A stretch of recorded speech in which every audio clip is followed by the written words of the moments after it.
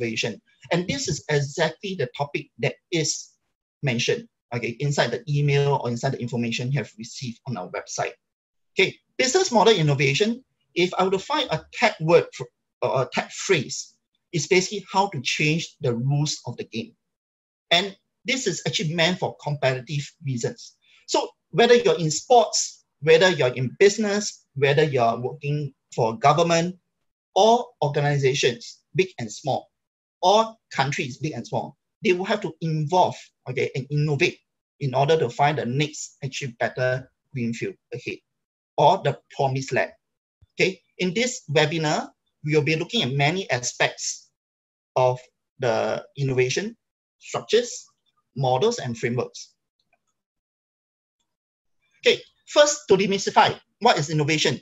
Well, if you look at the word innovation, it's everywhere. Governments use it, companies use it, even actually fast food restaurants use it, or even the neighborhood food store uses the word innovation.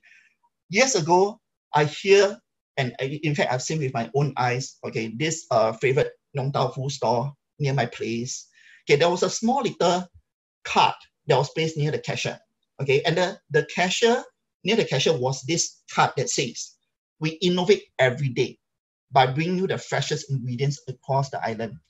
So that set me thinking, okay, if you're going to use such a strong word, such a big buzzword, innovation, would the store owner really understand the meaning behind the word innovation? So I think before we can even deep dive into other aspects of innovation, other subsets of innovation, we ourselves need to understand what is innovation all about. This is one of the most meaningful definitions I've seen so far in many books I've gone through. So if we were to actually put a word, okay, to define innovation, okay, we can see it from different phases. Many people actually get confused between innovation and invention. These are two different matters altogether. Innovation may not be new. It may not be something that the world has not seen at all. So a lot of people conveniently put that as innovation, okay? But invention and innovation is not the same, okay? So that's the first disclaimer. Second, viable. What do you mean by the word viable? It has to be value adding. Okay, value adding to who? To people like you and me, and consumers. People who consumes the product, people who uses the services. And you notice the second part where we are talking about financially sustainable here. Okay, that I've underlined very quickly in red. Okay, financially sustainable means it must bring value. It must contribute profits back to any businesses. If it's not money making in the short run, okay, you can still struggle to keep afloat. But in the long run, you'll choose to exit. So viability is extremely important in innovation. It must be sustainable. That means it must exist for a longer period of a few months. Okay. And new, the word new. So what do you mean by the word new? It may not be new to a market, but it may also not be new to an industry. Sometimes innovative ideas are borrowed and copied from other countries, from other organizations, or even from other actually sources. Okay, for example, it could be a research paper. Okay, nobody has bothered about this patent, but you decide to do something with it. You decide to create a product, okay, that entices a lot of consumers to use your offering. So then what is an offering? Offering, a lot of people will think about the products. Okay, the bubble tea that you have consumed last night, okay, the services I've used just before COVID-19. But in terms of offering, it's not just products and services. We go behind to look at systems, services, processes, and even business models. So in definition wise, I hope all of you are with me on the same page. When we talk about innovation subsequently, we are looking at three key things. First, it must be value added. Okay, it must add tremendous value to the people who are using it. It must be money making, okay? And it may not be new. It's not about invention. It can be copied. It can be borrowed. And finally, we are not talking about products and services as only. We are looking at many other things, processes, customer service, so on and so forth, right? With the definition, we'll start the program proper. This is a book, okay, which has been with me for many years. I use it as a basis when I teach. I like some of the contents, not because it's very enriching, but because it's quite simple to apply. Okay, and with that, I come across business model innovation. Okay, 4 key objectives of business model innovation. These are the 4 key objectives. Okay, when you are going to use business model innovation, it will be to fulfill any one of these 4, or it could be a combination of any 4 that you see.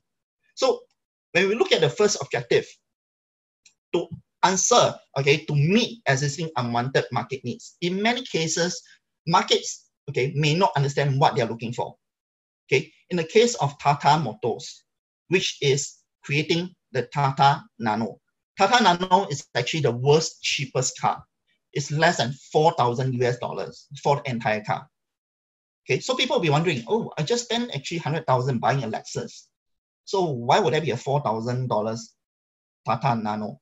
It's basically because in rural India, or in fact in cosmopolitan India, there's a big group, okay, of middle class where they can barely afford luxury brands or even the Japanese brands that you've been using. Okay, Tata came up with this interesting car model where everything is assembled using the basics, okay, of what a car should have. So don't expect actually very, very good functions in this car, but it's good enough to transport you from place to place. Okay, so here is to meet existing unanswered market needs. So the middle actually income groups in India, as well as the rural poor, they need transportation. It may not be just a bicycle, it may not be a motorbike, but they need a car. They wanted something better. They need a car with 4 wheels. So Tata realized that. Tata came in and created the Tata Nano. Okay, Nespresso, coffee. You could actually get a fix from any of the Starbucks or any of the coffee beans that's around your place. Okay, Nespresso came up with the capsule coffee. Okay, today, a lot of coffee makers, a lot of coffee machine equipment makers all have capsule coffee. But when you look at actually Nespresso, they were the ones, okay, who innovated by bringing the capsule coffee, okay, to every household, every offices. So here, the main objective of Nespresso was to bring technologies, products, and services to the marketplace. The third objective, okay, Nintendo, one of my favorite game consoles. Game consoles used to be very complex, okay, especially when it comes to the controllers. You have a lot of functions. Sometimes you don't really even figure out what are the functions for or what are the buttons for. Nintendo actually improved that gaming process. They use very, very simple games, okay? They incorporate into this game console, and with just a swing of your wrist, you can play games as if you're really in the real field. Okay, think about having Nintendo Wii, okay, tennis from the comfort of your home. And I think that's getting quite important, especially when some of you could be stuck at home, okay, or probably in a place of your accommodation. So the main objective for Nintendo was to improve something that's there. Okay, game consoles have been around for many, many years, ever since I was young. But Nintendo was the one who took apart the whole gameplay and redesigned, okay, something to disrupt the gaming business. Fourth objective is to create an entire new market. Sometimes consumers may not know what they want. They may not even have the slightest clue of what works for them. Okay, it's up to the businesses to create a product that excites them. Okay, Zoom, okay, before this COVID-19 was already being used by some corporations. But within a short window, Zoom has replaced virtually any physical means, okay, of meeting up with others. So that is to fulfill an entire new market. And this new market could be scalable very quickly within a short time. So what is really a business model? Okay, taking a leaf from the book, we have a business model here. This is actually the bird's eye view, okay, of what comprises a business model. You realize that there will be a total of 9 boxes. And the idea of a business model is to describe how an organization delivers, creates, and captures value. We are going to deep dive into each of these 9 elements, okay, and explain to you a bit more how this is important to the overall gameplay or the game plan. Okay, so we have key activities, value proposition, customer relationships, customers, revenue, channels, key resources, costs, and key partners. Okay, so if we were to look at this, okay, there's 9 building blocks. Each of these blocks holds significance, important, okay, towards any business organization or even any country, okay? Because a lot of people have this perception, oh, right there, okay, is reflected as business model canvas. So that means I can only apply to businesses. Not exactly. I can apply a business model to even a country as well, if I want to. So what's the value proposition that the government has given you throughout this period, okay, of nation building? Well, if we actually take a step backwards, we can apply this to NGOs, we can apply this to governments. So for those of you who are working for public sector, okay, it's not just for you, it's also meant for people who are working in the private sector as well. Okay, I'm taking actually Coca-Cola as an example. This is actually some of the ideas that Coca-Cola used to assemble their business model. Okay, parts of it could be developed or could be tailored or customized to suit the country's needs. Okay, but the most important part is you have to keep the ideas going. And all these 9 elements will change as time evolves.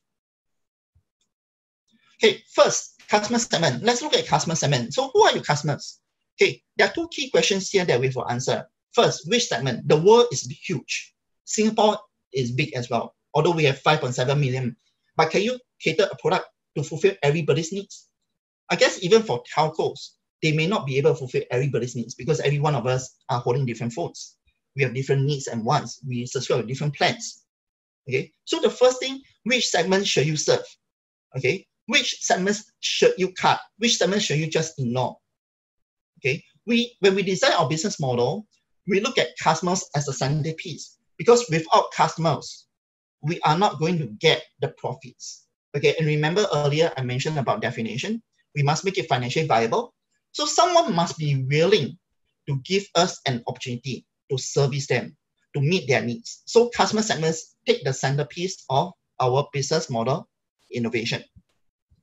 So examples, these are some of the markets that you could serve. You could serve a mass market, okay, like a supermarket, okay. You could serve a niche market. For example, you cater for people who wear extreme large size clothing. Or you could be looking at multi-sided platforms. So later we're going to spend a bit of time looking at what is multi-sided platform, right? And many others as well.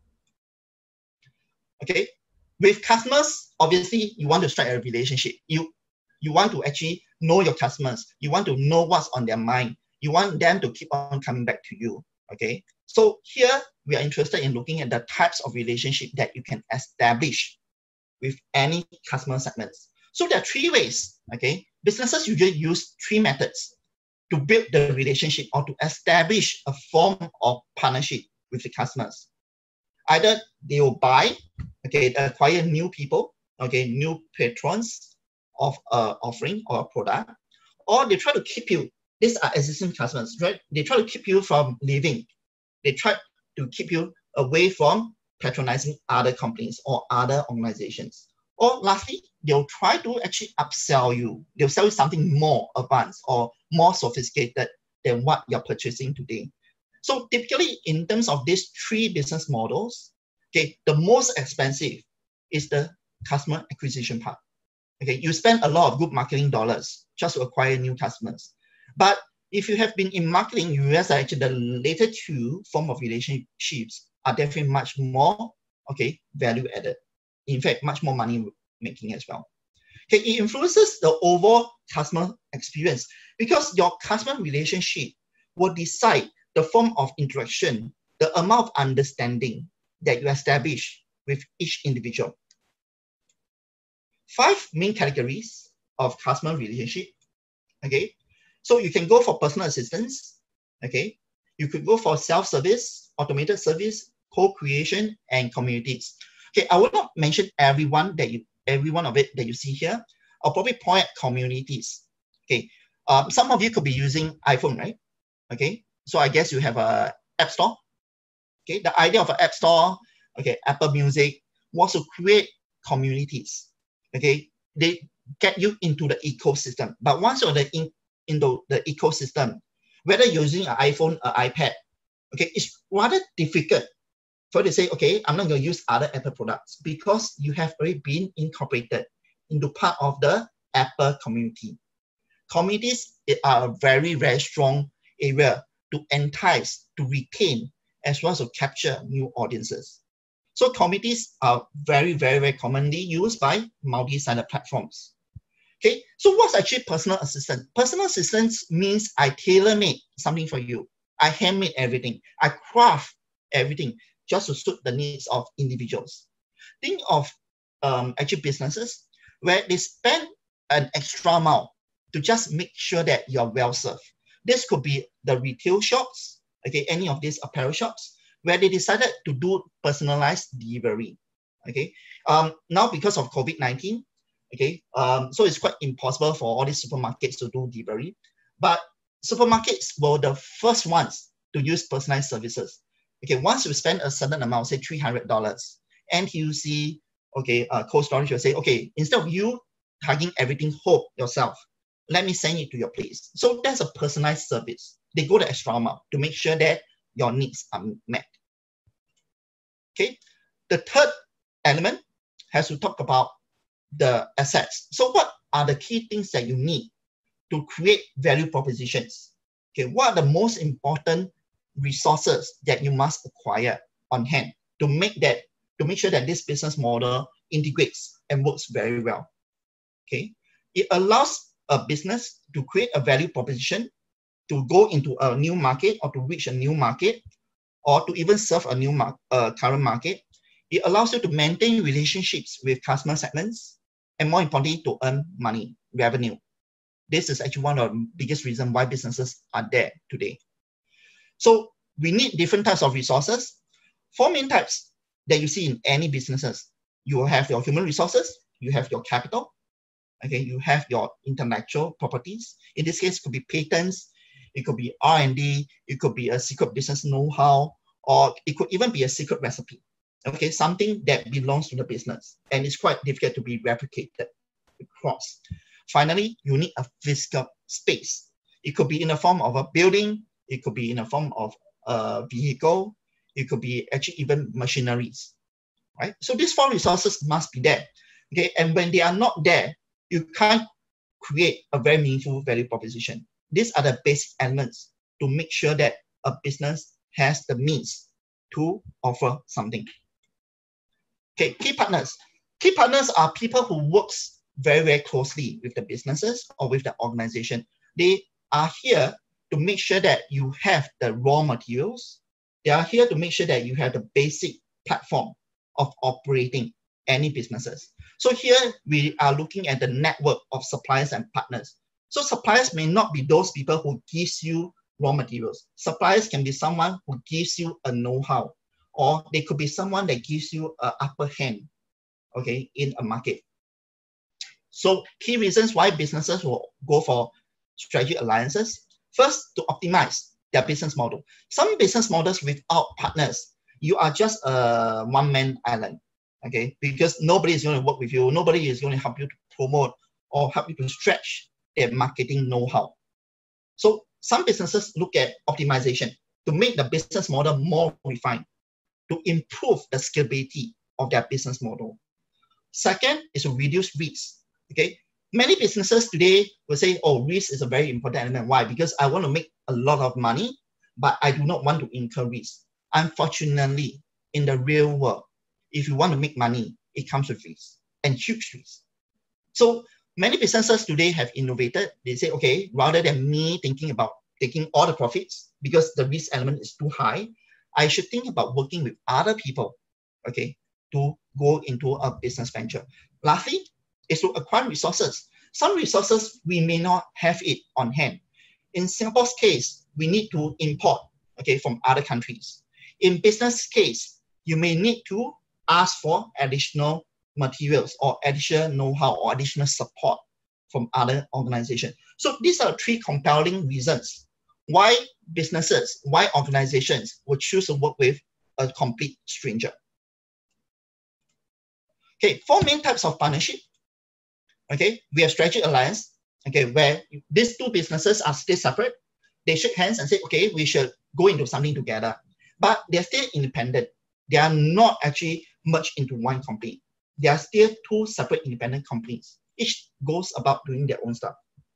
But in certain projects, they decided to join hands. Okay, co-opetition. Okay, it's a very interesting concept of strategic alliance today. In the past, we always say that competitors, okay, we shouldn't be too close to them. We shouldn't sit down even on the same discussion table with them because, well, they are out to take away my businesses. They are out to take out my customers.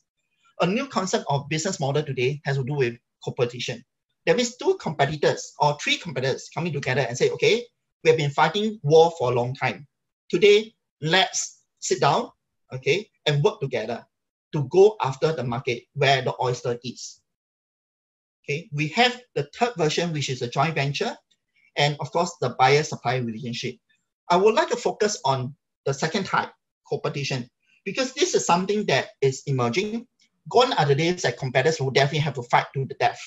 In today's modern world, okay, especially in the business community, you see competitors sitting down. And in this COVID situation, I see a lot of competitors that's working together for the common good of society. For example, Amidst and GSK, okay, two pharmaceutical companies. They decided to collaborate. They want to put their research resources together to develop vaccines, okay, for the COVID-19 situation. Okay, so they are going to pool their engineers, their scientists, okay, or whatever patents they have. Together, they are going to develop, okay, hopefully a cure for this COVID-19 situation. So two pharmaceutical companies that used to fight against each other, now they're working together. Another example of competition happens yesterday. I was reading the news this morning, and I realized that M1 and StarHub, they have just set up a joint collaboration to develop Singapore's 5G network. Aren't StarHub and Singtel supposed to be competitors? So why are they coming together? Why are they pooling their resources together to work together? Because 5G network is the reward, okay? And because the reward is so enticing, they decided to separate their differences, put aside their differences, and work together, okay, to develop something meaningful for us, right? Okay, key activities, I was talking about this earlier. These are basically the things that you have to do, okay, on a day-to-day basis. Otherwise, your business model will just fall through the cracks. It will just collapse overnight. So you can look at things that has to do with creation of value proposition, marketing, okay, how you're reaching the market, how are you advertising your products, how are you establishing the awareness, okay, how are you building your relationship with your customers, okay, or how are you trying to earn more for the organization. So the most important actions that any businesses must adopt today is to result in any of these four actions, okay? Otherwise, your key activities has very little meaning and very little value added, okay, to the success of your future organizations. Okay, these are three activities, okay? These three activities is our production, problem solving, and platform network are what we call value propositions, okay? These value propositions, how you're gonna make money, what are key objectives that people are looking for, it has to do with each one of these three, or it could be a combination of any of these three. Problem solving, very frequently being used by consultancies, okay? Very frequently used by R&D, research and development units. Platform, okay? Anything that involves the role of a middleman. And later we're going to look at that in totality. Production, okay? When I create new products or new services just to meet the needs of the consumer markets. Revenue stream, okay, this shouldn't be too alien, okay, to a lot of you who are managing departments or managing finance or accounting teams. Okay, revenue streams, basically we are looking at the sources of money, the sources of revenue. Without revenue, the whole business model has no meaning. It has no end game. We need to find areas to make money, okay? And each of these revenue stream will adopt different pricing mechanisms. Okay, the pricing mechanisms that we see here will not be elaborated in totality, okay, because I have limited time. Okay, I cannot zoom into some of the different pricing techniques that different businesses have used. But if you are with me for the next webinar, okay, that means next Thursday, I will zoom into the business model invasion further by sharing with you the price model strategies, okay, that companies have used. Okay, two types of revenue, okay. We are looking at transactional revenues. These are usually one time. Okay, that means I give you something, you give me the cash. Okay, end of relationship. So it's very transactional. There is no follow-up after the money have exchanged hands. Okay, second, recurring. That means every other given period of time, I'll be charging you a certain amount, and this will go on perpetually until you decide to say, stop, I'm not willing to pay you anymore. So these are two key sources of revenue, okay, that contributes to the profitability of any businesses. So I would like you to walk away, okay, with 7 types of creating money streams, okay, or revenue streams. These are the 7 types, okay. Asset, sale. You can sell away something that's of value to people, okay. It can be a car, it can be a product, it can be a service, something that's of value. You just sell it away, you get cash in return. You could go into advertising. Instead of me selling something, let me promote something for you. Let me increase the awareness on your behalf, okay. Brokerage fees, I am the middleman. I will earn the in-between, okay. I put 2 groups of buyers together, okay. I facilitate the interaction between them, and I will earn my keep, okay, just because I help to connect both of you. Instead of you selling the whole thing away, you could lease it out, you could rent it out, okay. The product or the item, the asset is still yours, but you're just giving away to let people use it for a limited time. Okay, licensing, this has to do with intellectual properties. Instead of me saying, okay, the product belongs to you, I'm giving you the rights to use images. This is frequently used in the creativity industry as well as the gaming industry. Okay, I allow you to use certain characters. I allow you to use certain trademarks or even my logos, but on condition that you pay me royalty or you pay me a part of your profits, okay, every year. So licensing is becoming very, very popular, especially in the creative industry. Okay, subscription fees, okay, I allow you to use my product, okay, but you must pay me a fixed amount every month or every year, okay. I will not put a cap to how much you're using. You just pay me the money, okay, as promised, and you can use whatever you want from my system or from my product. Finally, usage. I charge you based on the amount that you use. The more you use, the more I charge. The less you use, the less you pay. So these are 7 key ways that you see, okay, where businesses try to go about earning their keep, okay, to generate some form of returns for their investment. Channels, okay, how do we actually communicate with our customers? How do we make sure that the product is made available in the marketplace? We communicate, we distribute, we use sales channels, okay, and these are your touch points, your customer-facing touch points. Each of these touch points are extremely important, and to manage each one of them carefully, it will result in a lot of meaningful returns to your investment. Okay, we are looking at the customer experience, and the customer experience here will be very important because without customer experience, okay, there is definitely no happy customers. And without happy customers, you are not going to be able to achieve your sales target or your revenue target. Okay, so organizations, you can choose between 3 options. Okay, first, you can develop your own. In this case, you can hire your own salespeople. You could open up your own retail front. You could actually have your own distribution line, okay, or your distribution network, or you can work with other people. Instead of you doing all the work yourself, I work with third parties. I work with someone in return for a fee, okay. In a lot of courier businesses today, okay, I don't think you need to maintain a courier guy. You can always go to courier companies and say, okay, I would like you to deliver a parcel. That is through a partner channel. Or you could use a combination of both, okay. You can actually lump them together and to create something that's hybrid. So we are looking at value proposition. So what's value proposition? The uniqueness of your businesses, your unique selling point of your product. So why would consumers choose you? Why not others? Why must they choose you? This is actually the question that's been on the mind of a lot of businesses. How do I entice customers to part with their money? Here we are looking at a bundle of services that create value. So what do you mean by create value? The word value itself is a big. We are going to demystify some of this value creation. Okay, when we talk about creation of value, we are talking about the emergence of a new market. We are talking about solving a customer need or customer problem. Okay, and to make them actually happier. And in return, they'll be more than willing to part with their source of money. Okay. So 10 reasons why businesses would choose one over another. Okay. It could be because some products are very new. You've never heard about it. You like the novelty. Okay. You like to be the first person. Okay. For a lot of techies, I'm sure you can't wait to lay your hands, okay, on the latest iPhone model. Okay. You queue up overnight. Okay. Just because nobody else have it in the world. It could be because of status. By having something, okay, it elevates your status or your society standing. Okay.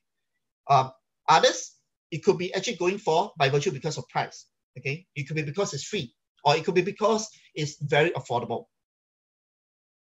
And accessibility, or it could be because of design. You choose something because you like the aesthetics appeal. Okay. You have easy access to something. So these are the 10 key reasons why customers will choose one company over another. Okay, in very successful businesses, they will not use just one reason. They'll use a combination of reasons.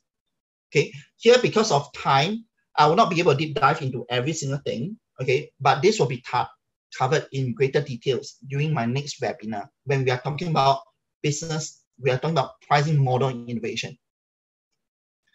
Okay, cost structure.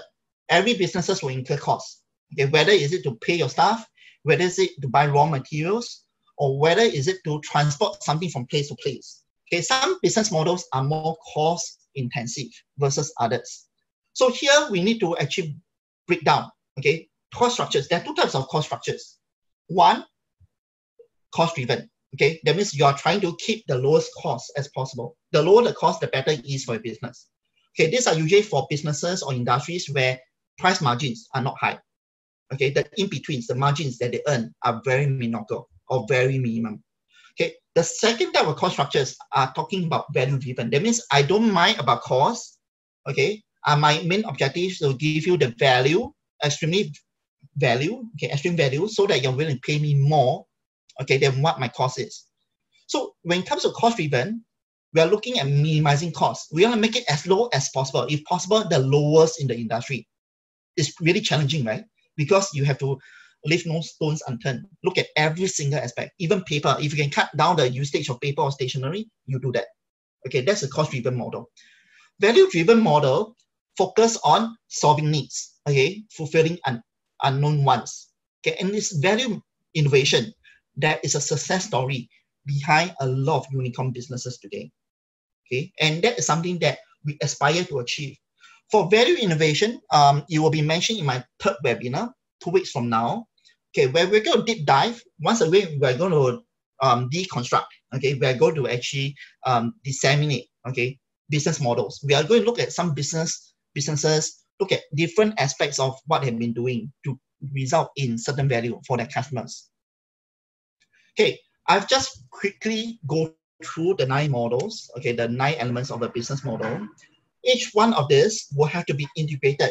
In other words, we can't be looking at the product offer without looking at the effectiveness of the channels. We can't be looking at channels without knowing what key partners we are working with or what clients are we serving. So these 9 elements, 9 boxes will have to be integrated and assembled to provide you with a bird's eye view. Okay, 5 patterns, okay, that I can share with you. And these 5 patterns are right in your face. Okay, you see it every day. Later, you're going to realize that it's very, very common. Okay, it's literally around you. So first pattern, okay, we are trying to unbundle business models. Essentially, in this pattern, there are 3 types of different businesses. One, a customer-centric business where they work very much on relationship. Second type, works on product. Oh, I sell you something. Okay, I sell you something tangible. Okay, I sell you a service. You will know that you have received this when you have consumed that product or that service. The third is infrastructure. I'm building a platform. I'm building a system. Okay, these 3 fundamentally different type of businesses can be found in one organization. Okay, and it's not every organization, but yes, there are businesses where they have all 3 built as part of their gameplay. So each business type will have its own economic, its own competitive or cultural dimension. Okay, the purpose of this webinar is not to examine each one of this. Okay, but you have to understand that every one of this type would have its own actually rules of game. Okay, so we are obviously interested to know a bit more as we dissect each business model. Okay, so earlier I mentioned all three types can exist in one single corporation. And ideally, the way to look at this business model is to dissect, okay, all three, okay, and then you separate each one of the businesses and look at what matters, what makes it work.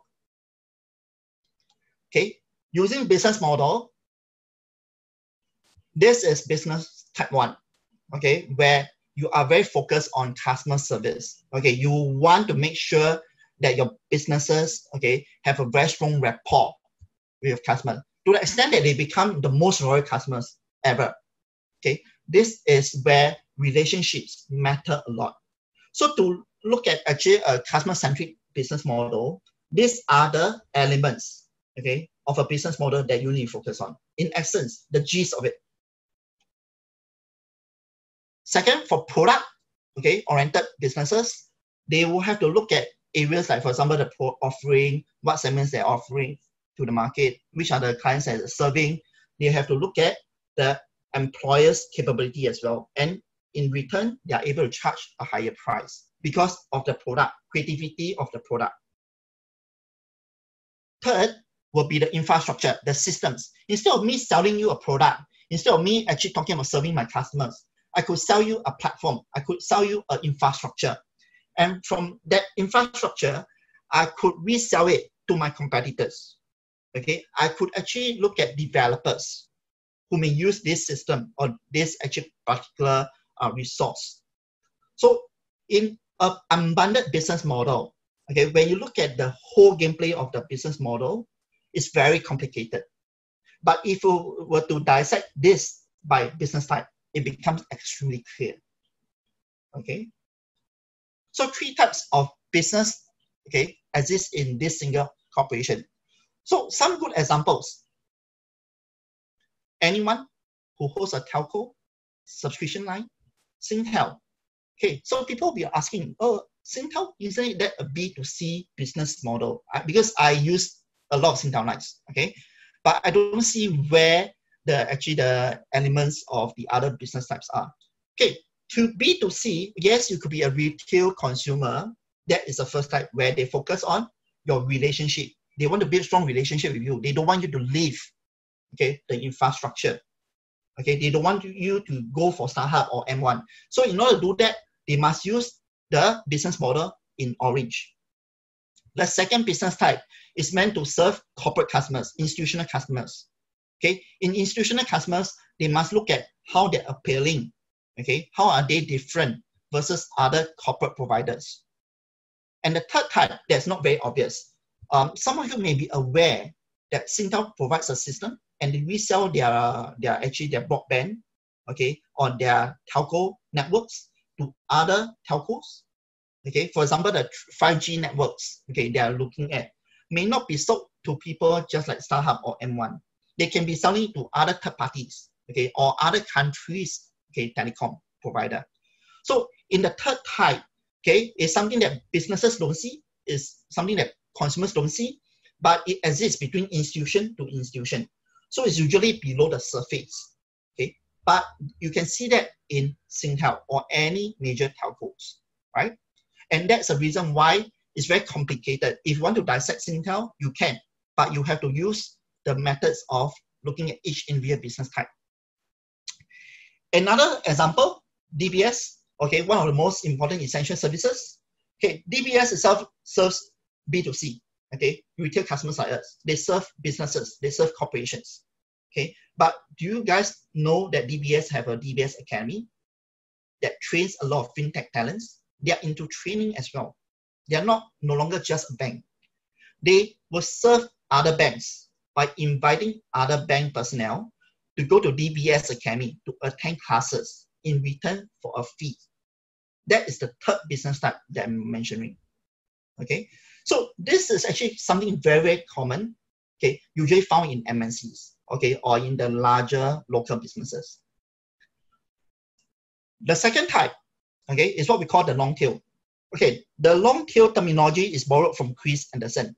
Okay, Chris Anderson in the 1980s wrote a book called The Long Tail. So what's a long tail? Okay, if you look at long tail, it derives its name from this. Okay, you see the orange, okay, bar charts. Okay, this forms the tail. Okay, so you will have some products at the front, okay, where it contributes a big portion of your sales. Okay, they're selling extremely well.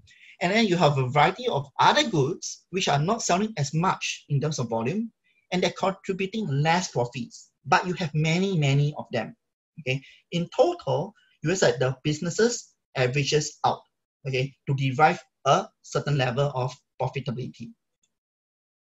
So in this business model pattern, we need, okay, to have very low inventory costs. We need to have a very strong platform and to make sure that niche contents or niche offerings are available, okay, to interested buyers. Okay, business model, okay, these are the business models that holds a lot of importance to them. Okay, first, they will have to look at business offering. Okay, they will serve clients, okay, especially niche clients. They can use internet, okay. They will also have a common platform. In this case, platform may not be something that's web-based. It can be something that's physical as well. Okay, they will need to maintain. To them, key activities are really important because this is actually the platform, but they will have to maintain this platform to make it usable, to make it appealing. Okay, and finally, a lot of that cost goes towards platform maintenance and development. So the idea of actually long tail is that I will sell less of more. What do you mean by sell less of more? Okay, basically, I'm selling a lot less, right, in terms of volume. Okay, you realize that each of these orange boxes, I'm not selling as much as the blue bar charts. But because there are many, many of them, so together, collectively, they contribute quite a significant portion, okay, to the profitability of a business. So example, Netflix. Some of you, other than listening to Stanley, okay, after this, you probably will be dying for the next episode, okay, of Netflix series. Netflix captures this extremely well. They use the long tail. Okay, they have a lot of niche contents. Some contents that I can't even remember or understand why they're there. But because they are there, I think Netflix is a good way for me to get around the boredom, okay, at home. And it's also one of the best ways where it appeals to different people with different needs. Okay, you realize that Netflix has thousands and thousands of shows, okay, available on demand. But how many of you watches every episode? Not really, right? So why do you choose Netflix? Why don't you go for StarHub? Why don't you go for actually Singtel Mio TVs? Oh, because Netflix gives you a flexibility. Netflix offers so much content, okay, it's given to you upfront with one subscription, and you can decide, okay, which you want to consume. So in Netflix, they know, okay, which other blockbuster series. True? The blockbuster series will be the ones that you see in blue. Okay, those that are not as popular, maybe because they are soap operas or maybe because they are artistic shows, they contribute the other part of the business model, the orange part. Okay, so Netflix captures and leverages on the long tail. Another example, well, this morning before I talk to you guys, I made a very quick trip, okay, to NTUC. I mean, before COVID-19, this is the scene that you get. Okay, after COVID-19, some of the shelves could be missing items. Okay, this morning when I went to the NTUC FairPrice near my place, I was shocked to see certain brands of instant noodles literally wiped out. Okay, so that is not the case of our discussion here. Okay, what I'm trying to share with you is that the supermarkets, okay, uses the long tail business model. They will stock up thousands and thousands of different products, different brands, okay, different categories of household appliances or whatsoever, or even household items. So when you go to a supermarket, are you buying everything off the shelf? No, you're only going for the essentials or the staples. Okay, so staples, in this case, rice, sugar, well, even things like, for example, meat, vegetables, these are the blue boxes. They account for a huge volume, okay, of the business. But when you go to a supermarket, you will not just buy these two items. You'll buy others, right? You may grab the fruit juice, you may grab some biscuits to go along. Those accounts for the blue boxes, the orange boxes. So you buy less of those. But when you go to the supermarket, What entices you to go to supermarket is because they stock up everything. Okay, they were adopting the long tail. Oh, you were afraid that if I miss out something, I will use that opportunity to buy something just in case it slipped my mind. So long tail has been around for a long time, and usually in companies that's using long tail, they stock up thousands and thousands of similar products or different products just to entice you, to give them an opportunity to patronize them. Okay, the third type, very, very common once again, multi-sided platform. When we say multi-sided platform, we are looking at two things. Okay, we are looking at two different groups or three different groups or even 5 different groups. And each of these groups are interdependent. That means they don't need to depend on each other. They are very, very different. Okay, their needs are different. Their wants are very different. Okay, or even how to go to them, how to appeal to them. They could be looking for different things. For this business model to stand, it must be two different groups. And to keep these two separate groups aside, you must serve as a middleman. Okay, you have to perform the role, of the facilitator or the networker. Okay. So in this business model, one group is only of value if the other group, the other side of the other group is available or is present. So it's like actually a balancing beam. Okay. If I want to appeal to this side of the audience, who's quite different, I need another audience on the other side, and they should be ideally balanced. Okay, and in between when interact, I'm right in the middle. That's where I'm earning my keep. That's where I'm earning my commission. Okay, multi-sided platform today are very, very common. Whatever apps that you see, in your phone, in your smartphone, in your iPads, chances are very high these are multi-sided platforms. So later we're going to go behind the scene, look at what matters to a multi-sided platform. Okay, they facilitate value. They act as a middleman. Okay, people have been telling me, middlemen, they are dead. Well, the middleman has evolved. The middlemen are using technology today. They are developing systems. They are developing networks. They are developing platforms. Okay, so that you no longer perceive them as middlemen. Okay, they are your modern middlemen per se. Okay, so these are some of the examples that you see. You have Uber, MasterCard, Microsoft, you have PayPal, Apple, Visa. These are all your very common multi-sided platforms. Okay, how they go in value?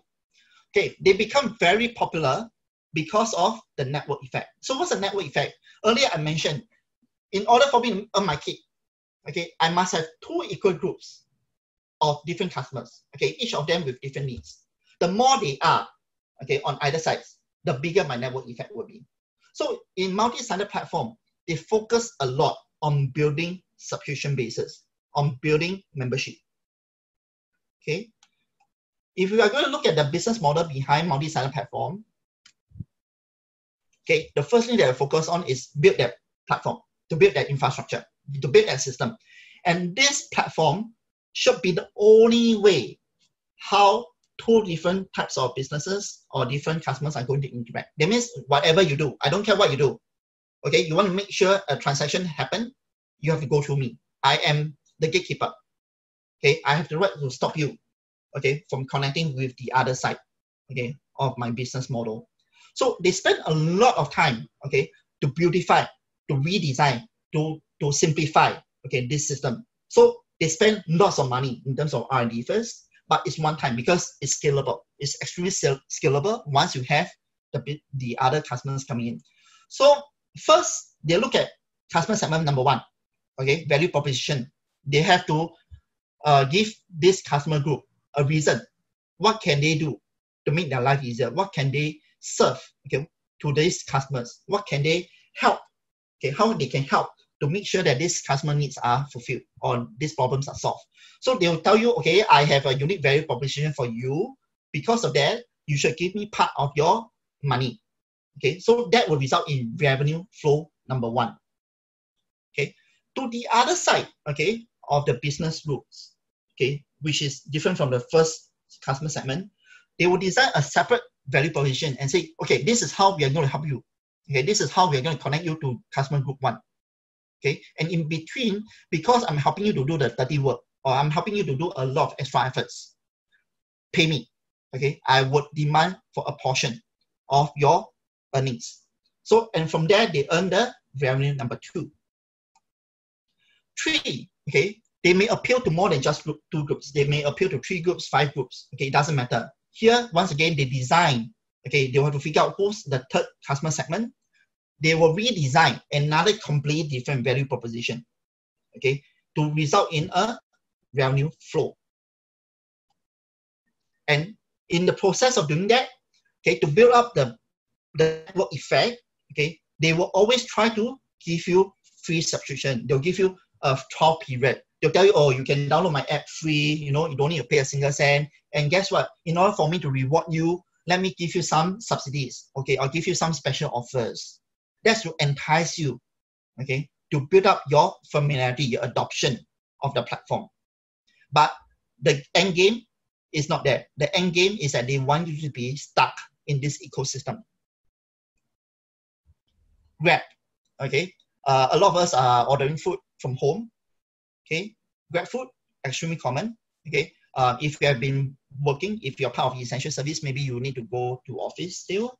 Okay, you will use Grab transport or Grab car or Grab taxi. Okay, whichever mechanisms you use, you realize that you're using one single app. Okay, today Grab has evolved a lot. They could even allow you to book at movie tickets. They allow you to book hotels.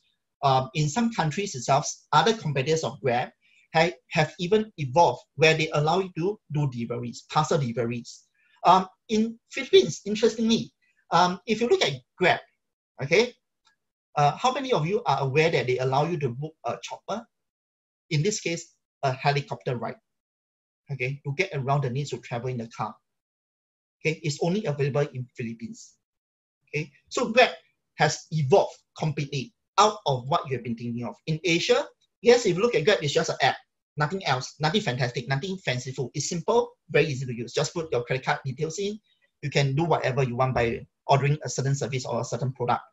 But in different countries, Grab would have to constantly evolve to take in consideration different customer needs. So Grab uses multi-sided platform. So a lot of people have been asking me as I was teaching, okay, Stan, you always like to use Grab as an example. So how does Grab earn its money? Well, just for illustration purposes, okay, let's use Grab car or Grab taxi for ease of illustration. Okay, to the taxi drivers or to the Grab car drivers, what did Grab say? Grab says, okay, let me help you to find customers. You no longer do you need to make a lot of rounds, okay, across the whole island, hoping for a customer to flag down your car or your taxi. Okay, I know who are the customers. I know where they are around the island. Let me help you to connect, okay, with them. But for me to connect you with them, I will charge you 60 cents per booking. Okay, I would also want 20% of that fare that the customers is paying you. So to the taxi drivers, to the Grab car drivers, that's how they are required, okay, to pay to Grab. So Grab earns first cut, right? So to the other side of the equation, okay, this will be the passengers, okay, who decides to use Grab to book a taxi. So when you book a taxi, okay, or a private car through Grab, you are going to pay booking fee, okay? And this booking fee itself is not a lot, but you realize that it surges, especially when the demand is high. So as it surges itself, remember the fare that you pay, 20% of this extra fare you pay doesn't go, okay, to the driver. This 20% goes to Grab. So you realize that Grab being very smart, I'm middleman, okay? I service 2 different groups of people. In between, I don't care which group you belong to. The moment you're using my platform, give me my money. Okay, the other group, once they use the same platform, give me money again. So that's how Grab has been making its profits, okay, over time. Okay, this should be something that is very familiar, especially to people who are in the corporate world, LinkedIn. So a lot of people say, you know, LinkedIn is free. Yes, I agree, of course, but you only see one side of the equation. Okay, for people like me, for people like you, who have some form of corporate exposure, yes, you can just register for an account. Okay, you don't need to pay a single cent. But what happens on LinkedIn? Do they need still to maintain their platforms? They need to maintain their platforms. So how are they going to earn their revenue? They earn their revenue from advertising. So who are the advertising? Okay, it will be corporations who wants to promote or wants to increase awareness of a product. Okay, LinkedIn will earn a cut. And one thing that a lot of people doesn't really know, LinkedIn will also charge, okay, businesses or developers that wants to use their platform, okay, for incorporation of certain ecosystems. So to us end users, yes, we are free, okay, we don't pay a single cent, but to other businesses, to other corporations, they will have to pay. So in a multi-sided platform, some businesses may pay to substitute, okay, or to subsidize other people who are using, okay. Some businesses will captivate on the middleman status by charging both, okay. So LinkedIn is actually one of the very common business models for multi-sided platform. Okay, number 4, okay, is about freemium model. Freemium model, as the word suggests, it comes from the word free, okay. People have been saying there's no free lunch in this world. I agree, absolutely, because in freemium model, that's a basis of the proposition. Okay, in freemium model, you must have one customer group who's able to benefit, okay, from other people who's paying for a better service. You have different patterns to make sure that the free offer is possible. Okay, and I mentioned this, okay, although you're not paying, you're enjoying the free product, someone else is paying. And because that someone else is paying, that is how freemium model makes its revenue. Okay, so whether you are actually the belonging to the box on the left or you're belonging to the box on the right, okay, you are very important elements to make sure that the freemium model works. So when you look at freemium model, first you provide a very basic service. Okay, you can look at your Gmails, you can look at your Dropbox. These are all given to you free. You don't need to pay a single cent. And because it's free, they will have a large base of users. Okay, you don't need to pay any single thing. But for those who want to have a bigger Dropbox capacity, for people who want to have better services, you have to end up paying more, okay, by paying a monthly subscription. Okay, that is when the premium model comes in. So in a freemium model, people who are paying, okay, subsidizes the people who are not paying. Okay, and the most important part of a freemium model has to do with your development of your infrastructures. Okay, and ideally in a freemium model, the objective is to keep the cost as low as possible or to make it fixed so that it doesn't change, it doesn't deviate. That way you can scale up very quickly at reduced cost. Okay, Zoom, well, we're using this mechanism. To many of you who are not paying, okay, it's free. You can use 45 minutes anytime, no questions asked. Okay, you're not even required to provide a credit card. But for companies, for corporations, for people who are required, okay, to present to large audiences, they probably will have to go for a paid subscription account. Okay, so people who are paying subsidizes people who are not paying. So Zoom is a good example. Spotify, if you love music, okay, there are people who don't believe in paying $10. I'm one of them.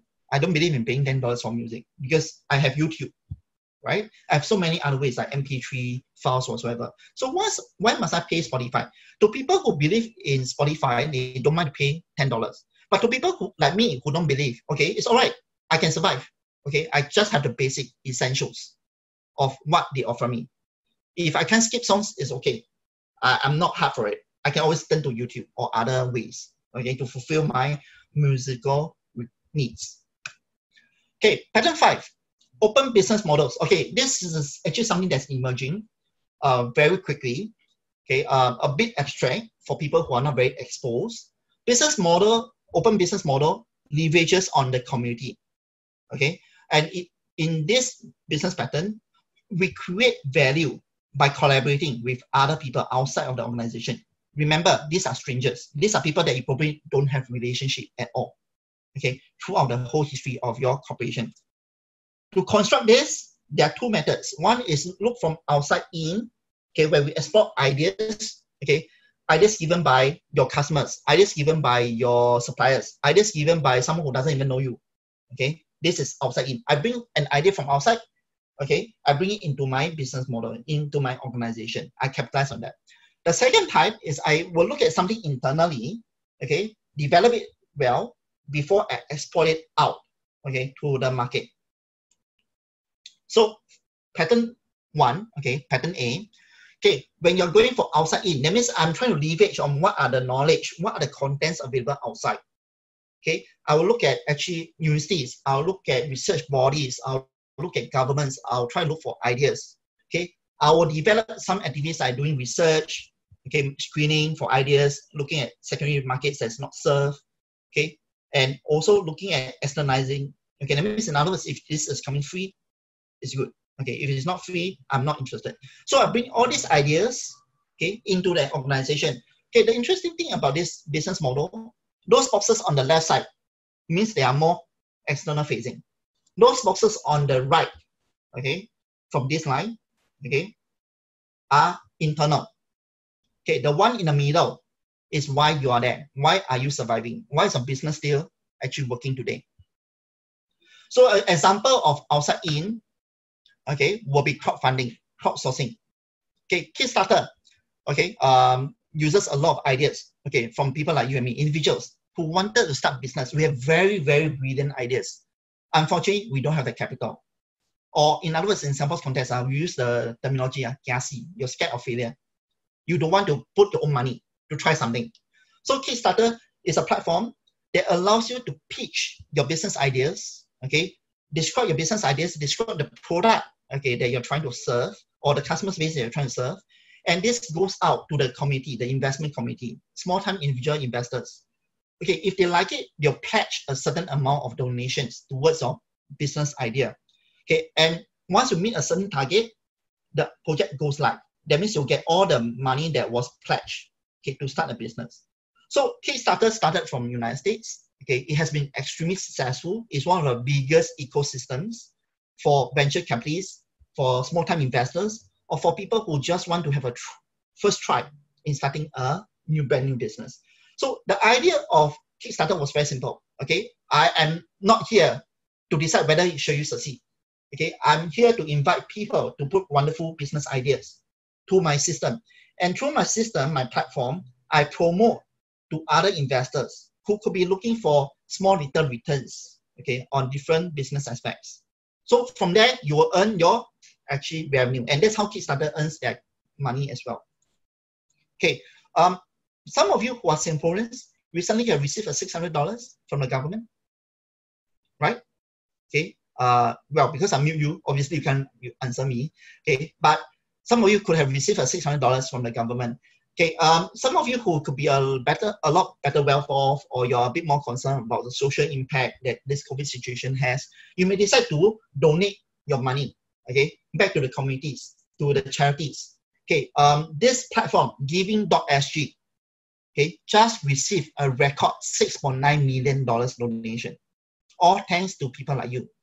And giving.sg was just using a very simple business model. It's open innovation, outside in. Okay, you have money that you don't want to use, sure, give it to me, pass it to me. I'm the platform. I'll collect on behalf of all these charities and beneficiaries. Okay, and return I'll pass them their kit. So does giving.sg collect certain portion? Well, that's something that's for them to know. Okay, it's not the purpose of our discussion here, but we are interested to know how this platform adopts one of the most cutting-edge business models. Okay, and that's outside in. Okay, for inside out, that means I develop something internally first. I have a spin-off, usually intrapreneur unit. Okay, Temasek Holdings has one. Okay, it's called SingBridge. Okay, Singtel has one. It's called Innovate.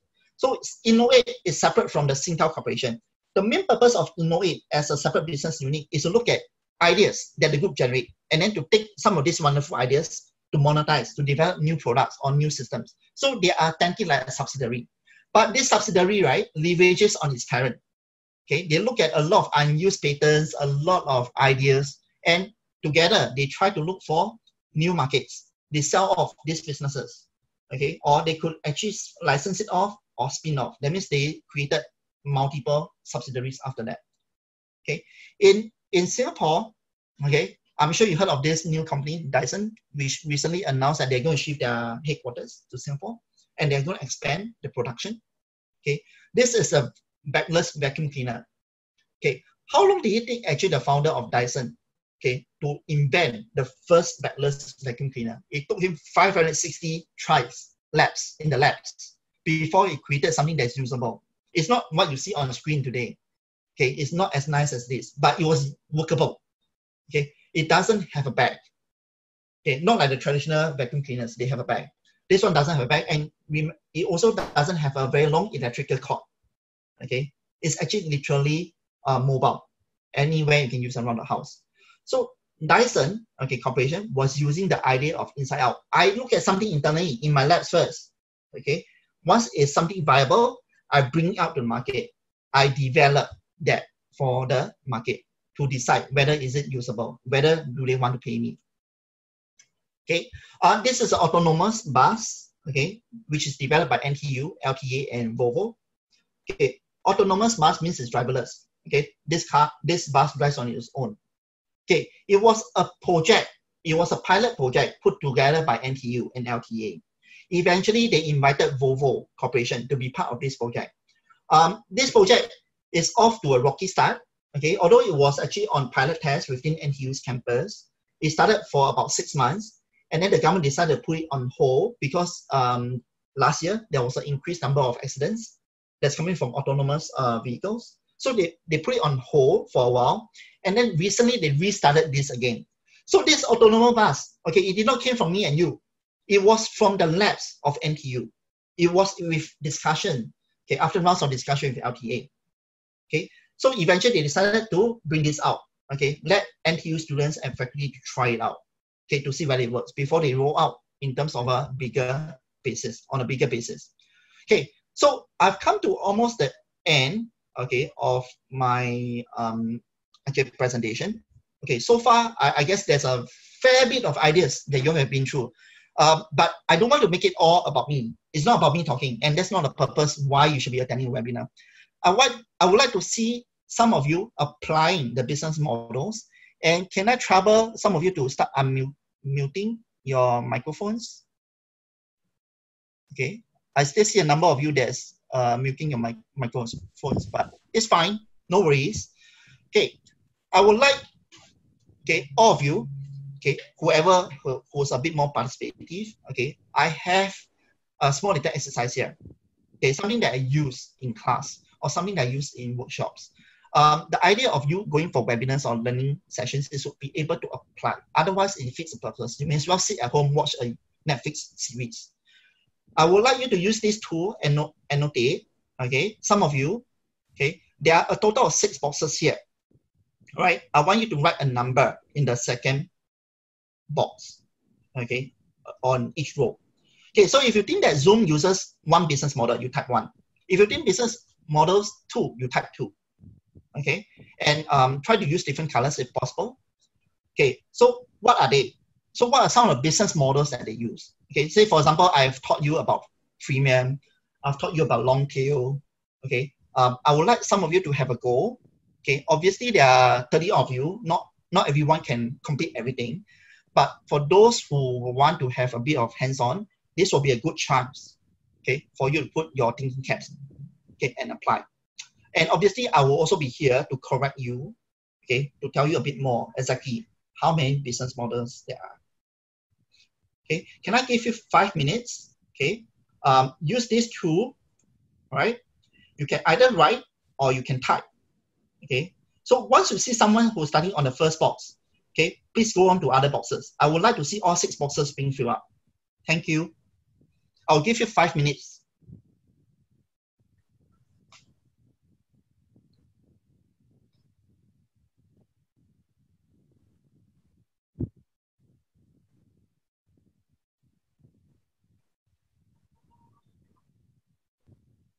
Nobody is starting on Alibaba and Grab.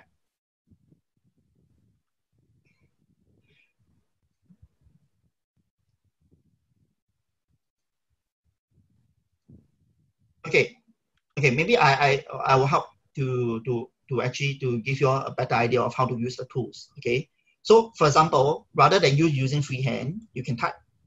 Okay, you can type whatever you want, and then just hit the enter button.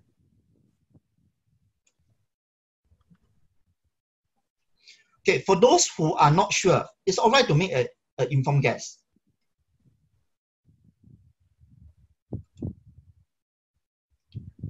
Okay, hold on. I think it's getting a bit out of hand. I think some of you are not very familiar. Okay, is it all right if I were to erase everything and you guys start again? So let me repeat. For those people who have started on one box, please move on to other boxes.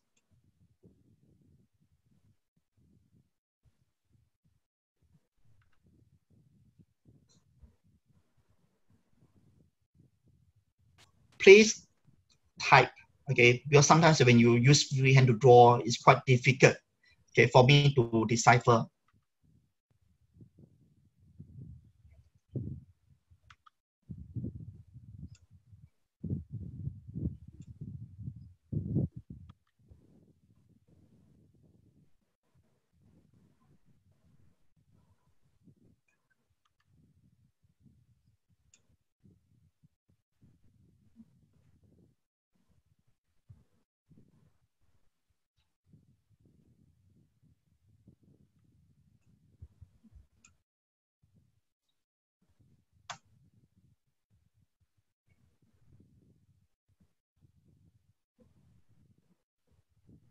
Interestingly, some of you are actually indicating their staff as 3 business models.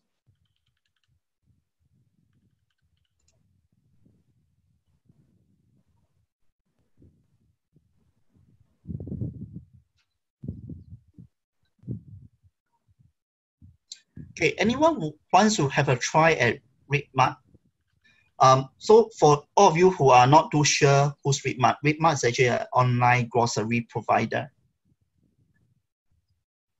Okay, that's owned by Alibaba.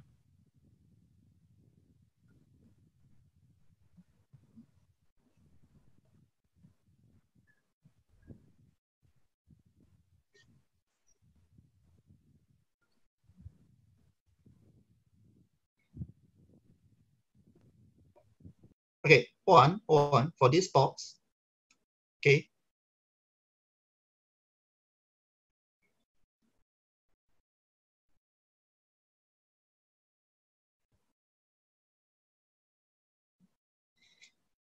So can I trouble the person who writes StarHub, okay, to indicate the business models that they are using?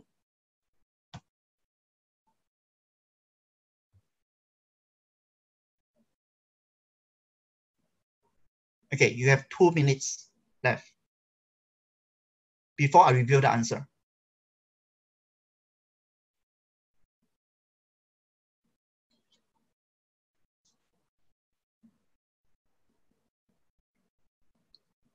Okay, and later as we are going through, I may just ask some of you, okay, for opinions or explanation, okay, why there seems to be 2 business models or 3 business models to start with.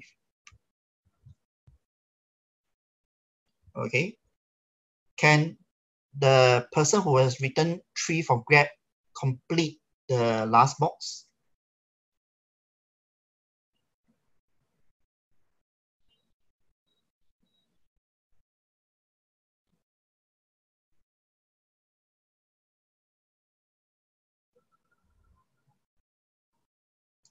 Okay. All right. Okay. Good attempt. I see multiple repeat of answers. Okay. All right. Let's actually try. Okay. I would like all of you to unmute your mics. Okay. And especially if you do have a question, okay, you can ask along the way. That'll be easier for me to exchange some ideas with you. Okay. First, let's look at Zoom. Okay. Zoom, according to some of you, okay, there are 2 business models here. So which are the 2 business models? First, they are multi-sided. Okay, I did mention that during the presentation. They are also adopting the long tail. Okay, so that's really 2 business models. Okay, so the right answer to Zoom will be multi-sided and long tail. Okay, you guys forgot there's such a thing called outside in. So who are the people who are outside? It will be the movie producers. You will be the production houses. So actually Zoom itself, sometimes when you were to look at the correlation, right? Okay, there's developers in the background. Okay, there's creating a lot of actually wonderful things. For example, people who are giving you the virtual backgrounds. Okay, these are creative agencies. Okay, design houses. So they are actually using something that's outside in. Okay, where they depend on developers to give you the virtual backgrounds. So Zoom uses 3 business models. Okay, Netflix. Can someone tell me Netflix? Okay, here it mentions 2 business model. Which are the 2? Anyone? So apparently, I don't like to do this, but in classes, usually I have to. Can I trouble Albert? Albert, yep. Albert, are you there? Hi, I'm here, but the line is breaking a little bit currently. Okay. Can you repeat the question again? Okay, I would like you to elaborate a bit more. Okay, for Netflix, okay, someone wrote 2 business models. So Netflix, what are 2 business models that they adopt? One of these is definitely the multi-sided. Okay. Yeah. The other one is a long tail that you mentioned just now. Yes. There's something else that's missing. Netflix has 3 business models assembled into the same organization. Outside in. Okay. Yeah. You see all these production houses, okay. For example, your Disney, okay, all these production houses, Pixel, they all actually put their movies, right, through Netflix. Okay, so do you think they earn money, or will they have to pay Netflix? They produce the contents, right? Okay, so by virtue, because these contents are already available, but they have to go through Netflix as a mechanism. Netflix just a platform. They don't produce their own shows. Okay, although nowadays they started to produce their own, but how Netflix got started was because they were just using all these available films and shows, put it on their platform, they digitize it. Okay, as time goes longer, they started to do their own production. Okay, but the origin of Netflix has nothing to do with their own production. So Netflix uses 3 business models for a start. Okay, let's move on. Thanks a lot, Albert. Thank you. Okay, can I invite one of the ladies? How about Belinda? Belinda, are you there? Yes, I'm here. Okay, Belinda, can you just have a try to share with me a bit more about StarHub? I think outside in as well, because of all those phones, for example, Apple, Samsung. So all these actually technology gadgets were not from StarHub, right? No. So they use some of these products, some of these ideas that brought it into actually the telcos. Okay. Yeah. Okay, that's fine. What else? Multi-sided and long tail as indicated. Multi-sided. Interesting. You mentioned multi-sided. So why are they multi-sided? I think it partners with, just now you mentioned they partners with Singtel to build the 5G as well. Okay. That is actually M1. They partner with M1. Oh, okay. Yeah. And long tail is long tail is because they are selling other products as well. So what do they sell besides phones? Like other services as well as handphone accessories. That's right. Okay. Anything else you can think of?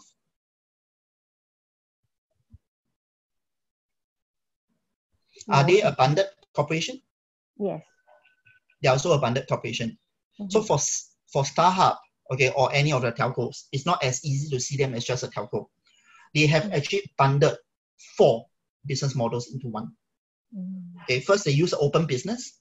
Second, they use multi-sided. Third, they use long tail. Fourth, they use unbundled.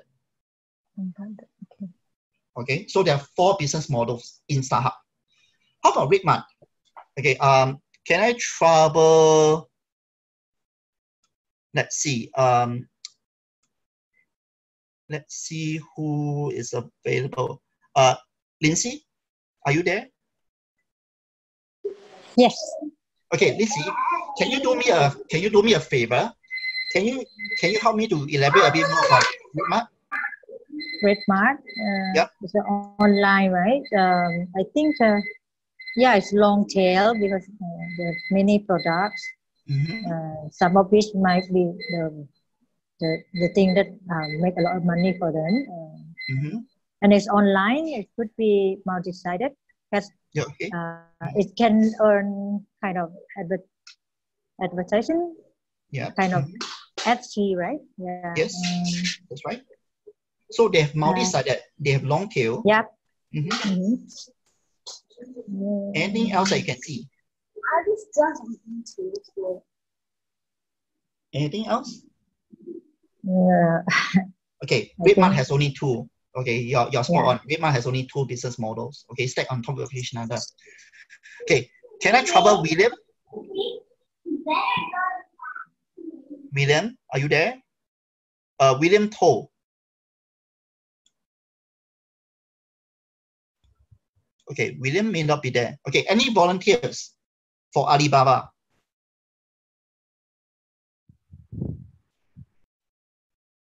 Okay, that's something that I always not comfortable when I'm presenting to an Asian group. Okay.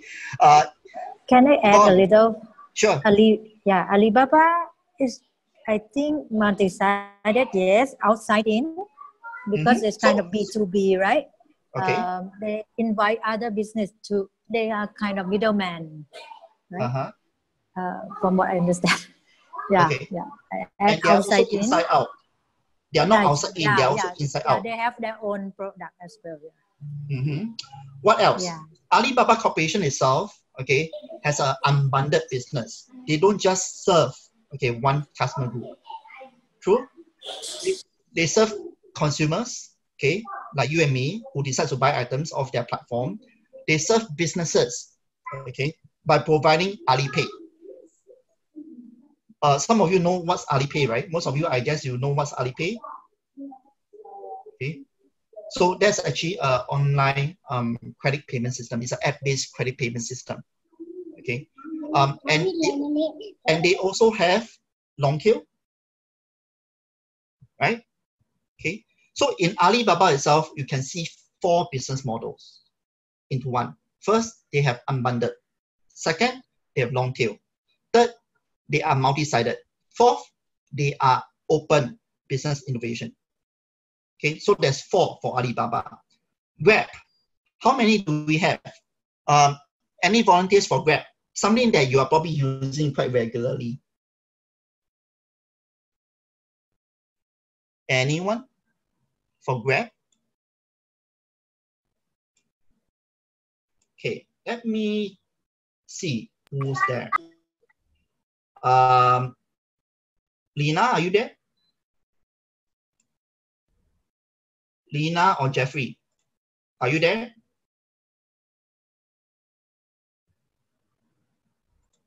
Okay, can I have a volunteer to finish off the last one? Anyone? Grab, I think is outside in, multi-sided. Also, what's the thing? Unbundled?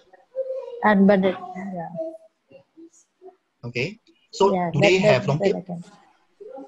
Do they have long tail?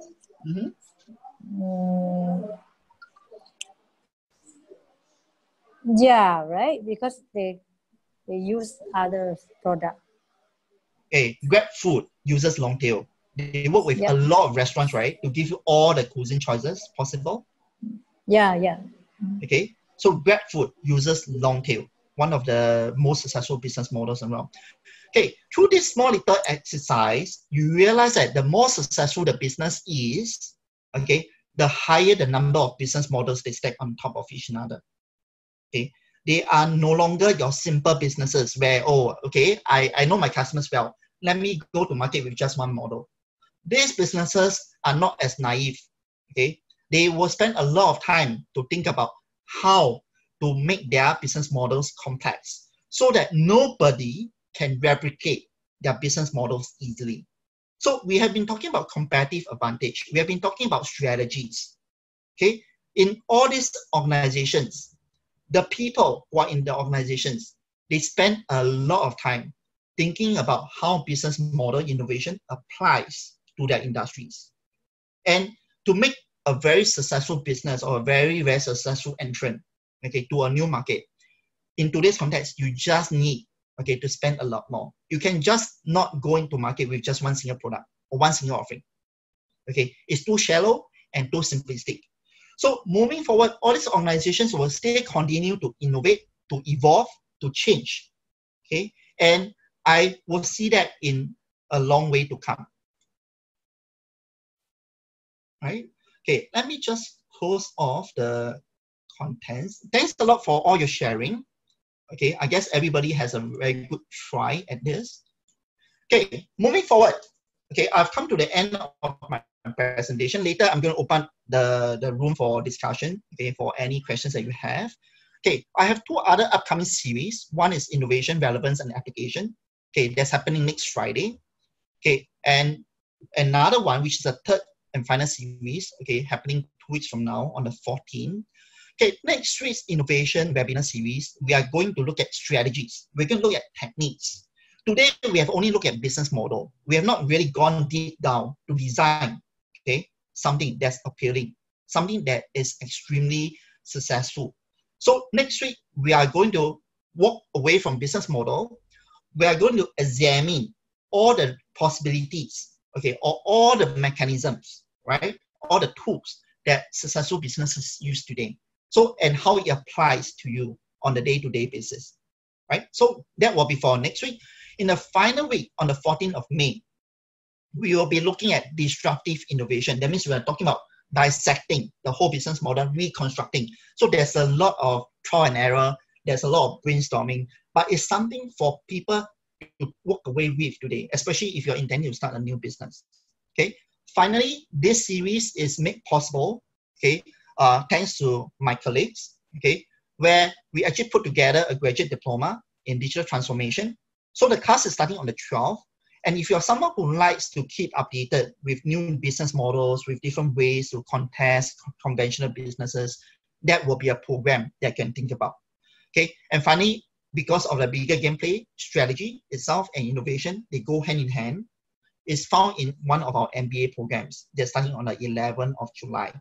So if you want to have something that's very lighthearted, okay, something that's applicable based, but you have limited time, my suggestion is go for my webinar series. Try not to miss any one of them because all that are interrelated in a way. Okay, for people who want a more structured approach, okay, people who want to know the bolts and nuts of everything, you will have to go for either graduate diploma or the MBA series. Okay, with that, I'll move on to my final sharing session. Questions, anyone?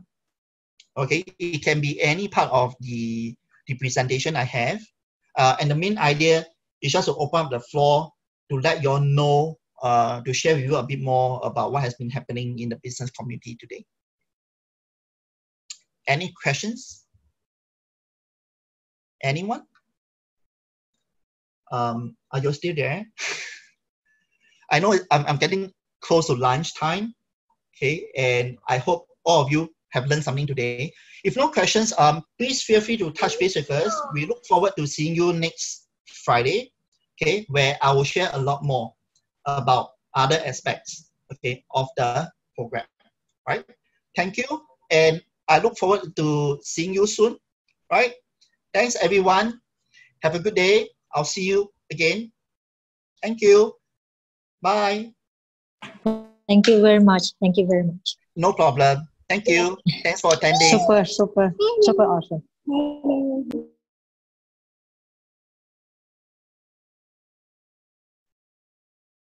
Stanley. Yes. There's a question from Jeffrey in the chat. Not clear about unbundling business model. Okay. Jeffrey, to answer your question, if you go back to the slide, okay, let me just share my screen again. Okay, you can see this slide about unbundled business model, right? Okay, let me go back to pattern 1. Yeah. Okay, so what was your question on, Jeffrey?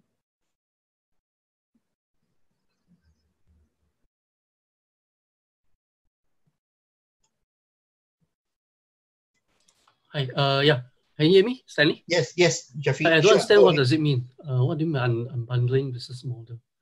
Okay, unbundled means from the start, okay, at the beginning, okay, you'll find that this actually business model is very complex. Okay, there's a lot of hidden, okay, sub business models within the general business model. In other words, okay, there are many very, very different value propositions. Okay, and each of these businesses are very different from one another. Okay, but they all happen to be found in the same corporation. So you see this in a lot of diversified businesses. For example, all these MNCs that you see where they serve more than just one market, or they are in more than one business. For example, General Motors, GM, okay, GE, General Electric. Okay, they are not just in actually electronics products, they are also in finance, okay, they're in construction, so on and so forth. So in this type of organization, they are humongous. Okay, and for you to make sense of their business model, you will have to dissect each of these businesses one by one. Okay, to know exactly how many different types of sub-business models they have.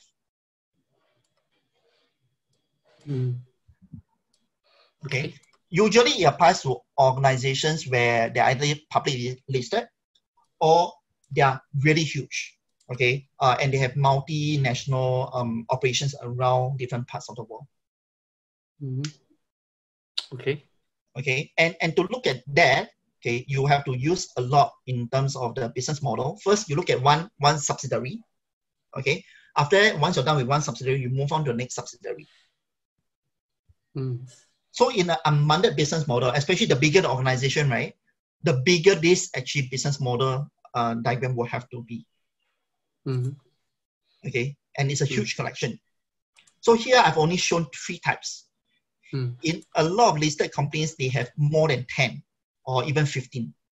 Okay. So the purpose of the business model is just give you a bird's eye view. Okay. All right. So I hope that gives you an overview about the application. Yeah, thanks. Okay. It's very broad. I mean, this particular model is huge. And they normally, in the unbundled business model, right, they started with one. They started with a very simple business model, just one. But over time, they started building. They started encroaching into other areas, and it stacks one on top of another. So it's like a multi-layer. Okay, but it's not multi-sided, right? It's multi-layered. Okay, if I were to use another word, this is multi-layered business model. Okay. All right. Right. Okay. Any other questions from the rest? Thanks.